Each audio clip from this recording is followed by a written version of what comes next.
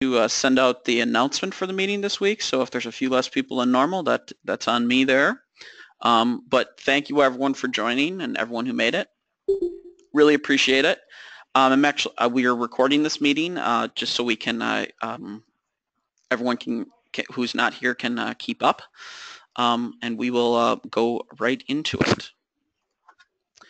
I don't think we need to do introductions. Next steps on SCAL. I haven't seen anybody post on their recommendations for new projects or new features for SCAL. If you have not done so, please do recommend those features on the SCAL Basecamp or on the OpenWRT, or I'm sorry, prplwrt list. The one other thing about SCAL is I actually got an email from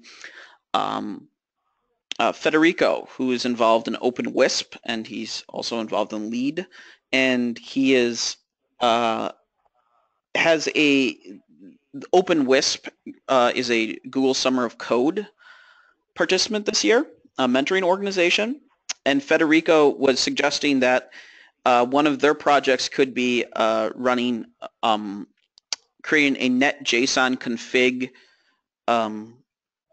interface for OpenWRT and LEAD. For those who aren't aware, net.json config it's kind of somewhat similar, I think, to the way TR069 works. It's very lightweight, and it's very focused on certain use cases that I don't think TR069 is, but it describes basically how a router is set up exactly. He came to me and asked if I wanted to mentor it, and I said I would pass along to anybody else who was interested if they wanted to. But we're looking to have a mentor to help a student who is a Google Summer of Code student who's paid by Google to potentially design a SCAL plugin to convert to net.json config. Being a mentor is pretty simple. I've actually done it before. It's only like 5 to 10 hours a week at most, usually quite less, and you'd be a co-mentor with Federico. So I wanted to offer people in this group first. Is there anybody who would be interested in being a co-mentor for that?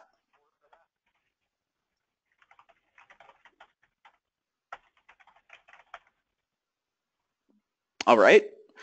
Hearing none, then I will offer my time to do so. But I think this would be a great way to show off what SCAL can do and get some work done on a cool plugin that will be paid for by somebody other than ourselves or any of our members. So should be nice. Any questions or comments about SCAL?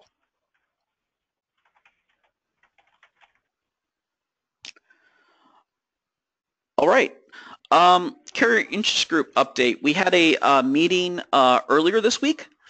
We discussed the Wi-Fi API and kind of next steps and how we work with RDK as it relates to that. I think the decision was that we are going to have a meeting next week or the week after with the OpenWRT and some lead developers who are interested in Wi-Fi to kind of get their feedback on how they feel about working with the RDK API and how it could interact with OpenWRT and lead. I haven't actually sent out those emails yet, so I have to get that feedback, and then we will kind of go from there once we have that. But I think that's the detail there. The other thing is that we agreed that we want to have an in-person meeting at the end of April, likely in the U.S. We're trying to get some feedback. So if you're interested in the Carrier Interest Group and you're interested in attending, it will be likely in Silicon Valley area. It will be in the end of April. I'm going to ask for people's availability. So if you are, we need to know when you are available towards the end of April. Notably, this is somewhat a replacement for the fact of the Berkeley IoT conference that Purple was going to sponsor in the middle of May. One of the co-sponsors, the IOTSF, they felt that they couldn't get approvals necessary to do so in May, so we're probably going to move that to September. The event's still going to happen, but it will probably be in September instead, which is probably for the best because it gives everyone a lot more time to get prepared and things along those lines. Any comments, questions on carrier interest group work? Yeah, Eric, this is Yep. Pedro. A quick question. Is it confirmed, the location? Because my understanding after the meeting we had was that you were still going to question to several members about the location. I can do that. I guess maybe I misunderstood it then. That may be on my end. I was under the impression that we were kind of heavily going to go towards Silicon Valley, but I can verify with folks. So yes. Yeah, this was something that I was not entirely sure, and I was not able to understand because, first of all, so I would say that for the many people that are part of the carrier interest group, I think that some of them are indeed in the US when it comes to the chipset suppliers, as it was discussed. But I would say that the remaining members are not. And Yep. I did not understand if the focus is indeed only to discuss with the chipset suppliers or the remaining people that are part of the carrier interest group. It's to discuss with everybody involved. Okay. That's certainly the difficult balance of whether we may have trouble getting some of the chipset makers to come if it's in Europe. Whether that's fair or not, that seems to be the reality we've had. That's true. I mean, that's true. So the chipset, you got to get them to come to the table, Yep. But then you have to have the carriers there to beat them up. I mean, essentially. Yes. So you've got to say, this is really important to us, and Yes. that kind of thing. It's a difficult dance to get to get that balance. So yeah, we can discuss that definitely. That could have been a misunderstanding on my part that I thought we had decided that we were going to do Silicon Valley, but I could be remembering wrong or heard it wrong. So we will discuss that further, certainly. Thank you. Yep, no problem. No problem. I think that's pretty much carrier interest group related. The purple feed, the update, there's no real update since our last meeting. I know that Luca is going to be posting, or Luca or somebody at Antenna is going to be posting near the end of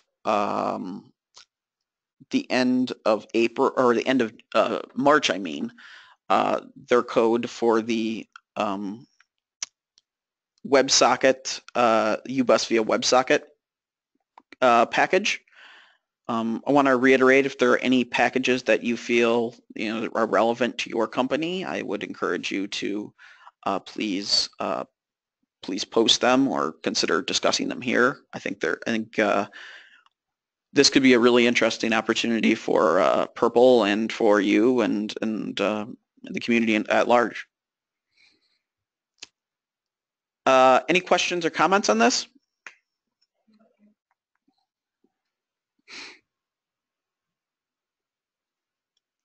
Okay. Board farm updates. I don't have any from my end. I think I should. Zhao, are you in this? Are you in? Do you have any update on your work with board farm?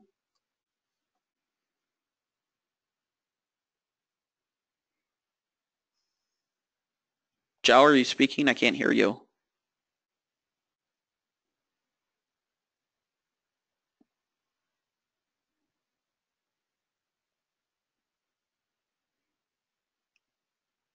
Can anyone hear Zhao?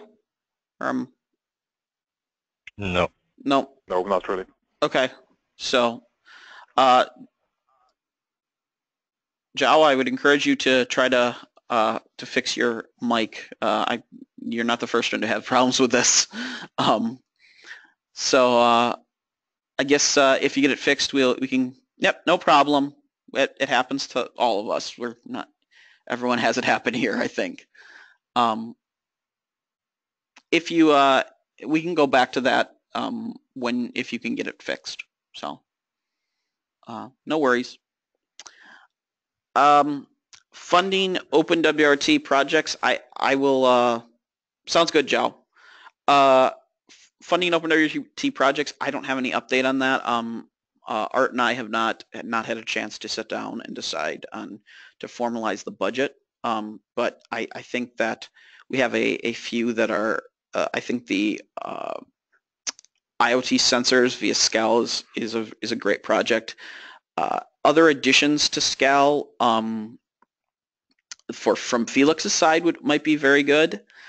One other project that may not be really per se we would fund, but may be of interest is one thing we talked about very early on in the TR069 discussion was the topic of trying to make it so that there would be less proprietary code effectively in these stacks. We would allow time and an ability for the vendors to migrate.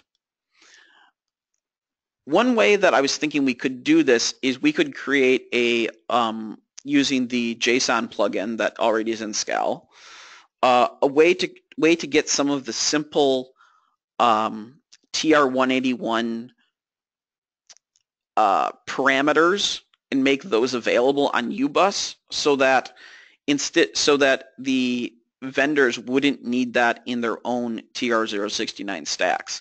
I'm thinking of things like, checking the available memory or something. That is something that's in TR181 that's very simple to get. However, it may not make any sense for there's no sense to have any proprietary version, and it may be a lightweight thing to move over to something that is more standard. Do folks think that there's any value in that style of project where we basically create a plugin that just grabs or makes available some very common, very simple parameters via TR181?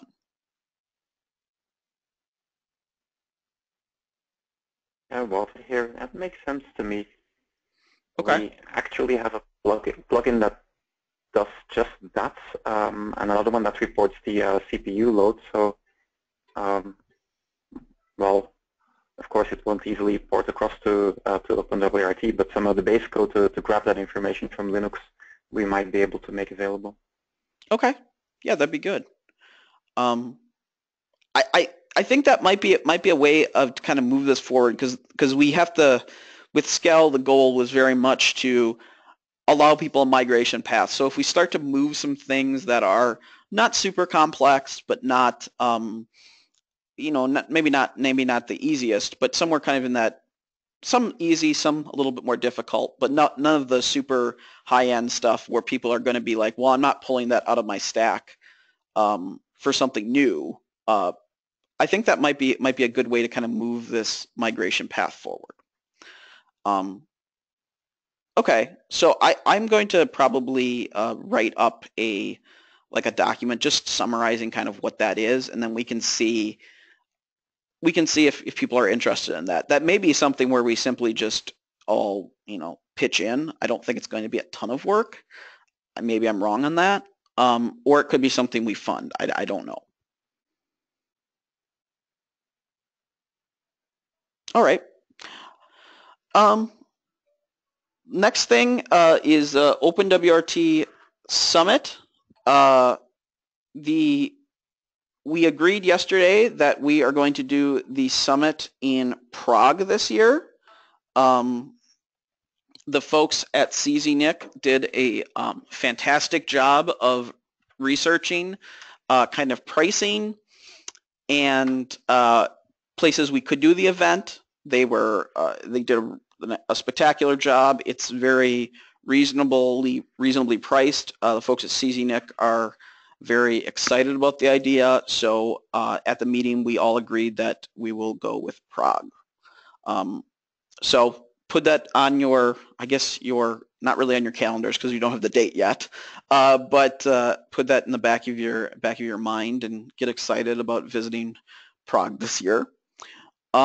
We also For the next meeting, we've asked the folks at CZNIC who are on the ground there to propose, get a sense of availability of dates. We're thinking the Saturday and Sunday before ELCE ends or starts, because it's a Monday to Wednesday, or the Thursday and Friday after ELCE. So we kind of had that sense that those are probably be the best 2 days. We're not 100% sure that we're going to do ELCE. We don't have to be near it, but it seems to just make sense since we have some interest.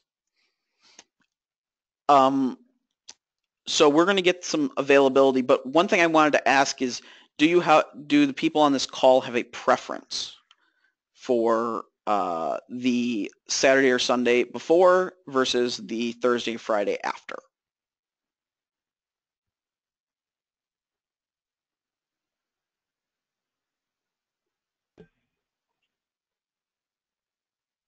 Hello? Did someone say something?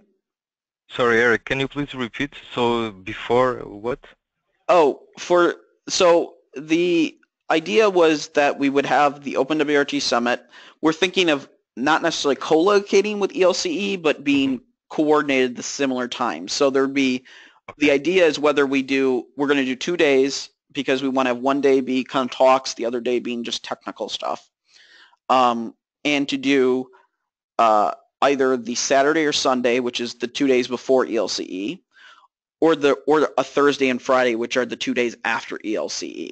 And I don't remember the exact dates, but ELCE is the Monday through Wednesday of the last week of October. So do folks have a general sense of, I absolutely do not want to have a meeting, or an event on Saturday, Sunday, or I love that, or what do people think?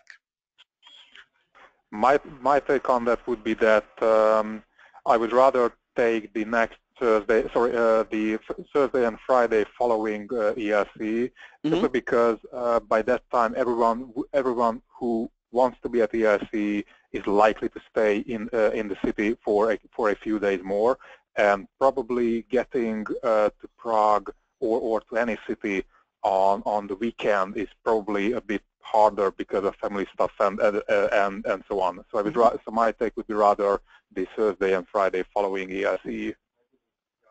Yeah, well, I can tell you that from my side I fully agree with this statement. Also prefer, for the same reasons, Thursday and Friday. Okay. Zoltan, maybe you can give me some feedback on this. Is one thought we had is, do you feel that we would have better luck getting core team members to come if it was a weekend versus a weekday? Good question. Probably it doesn't really matter. You think so? Because if someone goes to ERC, then staying in Europe for basically most of the OpenWRT and lead devs are in Europe. So staying in a European city for 2 days more is not really an issue. Probably doesn't matter. So it's rather the question that how much coverage do you want from the people who are at the ERC, so who would stay in the same city for a few days more. Okay, that makes sense. Okay, any other thoughts from anyone on this? I agree with Zoltan. Okay. Yeah. Okay. Great. I just wanted to call out you, Hauke. Yeah. All right. That's very good. We will certainly, when we're meeting again in 2 weeks, the Wednesday. So we will talk about that then, and once we get some availability, get a sense of what's available and what's not.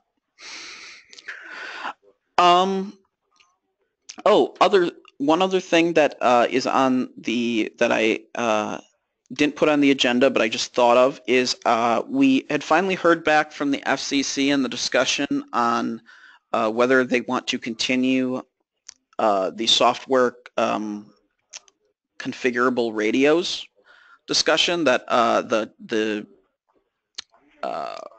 subcommittee that I was a part of, they decided yesterday that they would like to disband the committee. So as of now, that there is no committee discussing this. This is partly due to the fact that the new administration is not particularly interested in cybersecurity being involved at the FCC. This is notable because the software configurable radios subgroup was actually under another subgroup of the Technical Advisory Council, which was focusing on cybersecurity rules. So because our group above us got disbanded, we got disbanded, kind of thing. I don't know if there's going to be a situation for the multi-stakeholder process to actually happen. I'm still trying to get some feedback on that, but as of now, that discussion, that group is kind of disbanded and, as far as I know, done. So kind of wish that it had continued, because I think that the longer the discussion goes, the more we could help people understand some of the concerns of the open source community, and the requirement for flexibility in research. But I just wanted to let folks know that that result.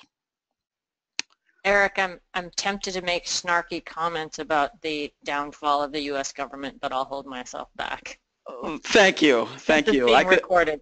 I could do that as well, I'm sure, but yes, we'll see. I think the FCC is certainly going to continue being involved in this, because this is a topic that they're still interested in. So I don't know what that mechanism is going to be. It just may be a different area. Kathy, you might get some similar comments from the other side of the pond. Oh, trust me, the rest of the world is just laughing at us right now.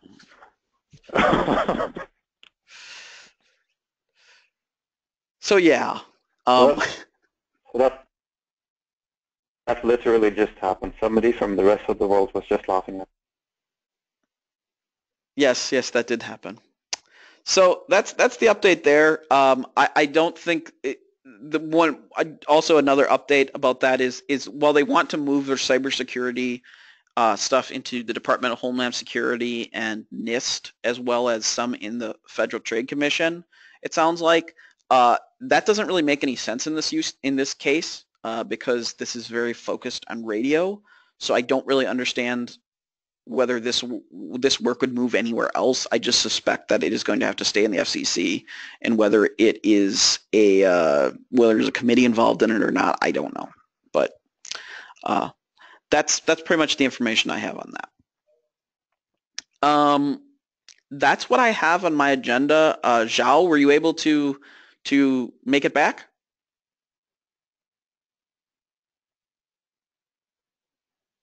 Zhao, we still can't hear you.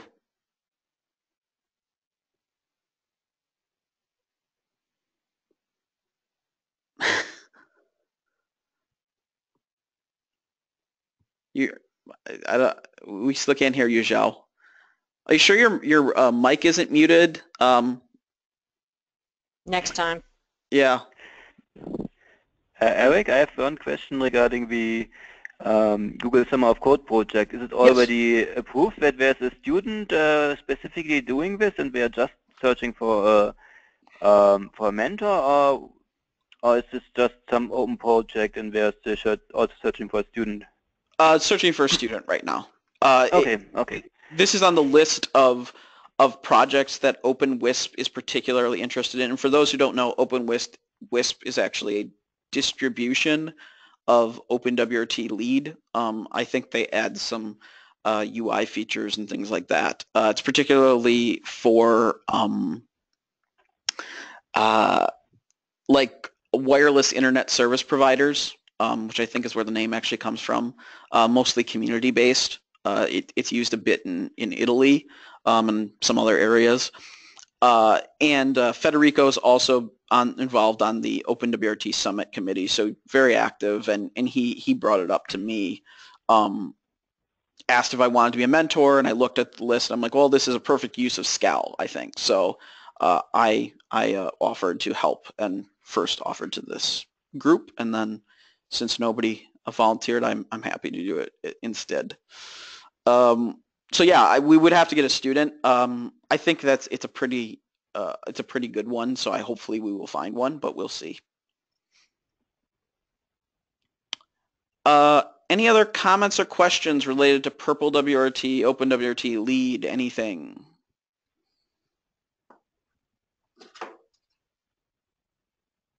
All right. Well, this was a very short meeting. I appreciate everybody joining us, and I'll see you again next week. Thanks, everyone. Okay. Bye-bye. Bye. Talk to you next week. Bye.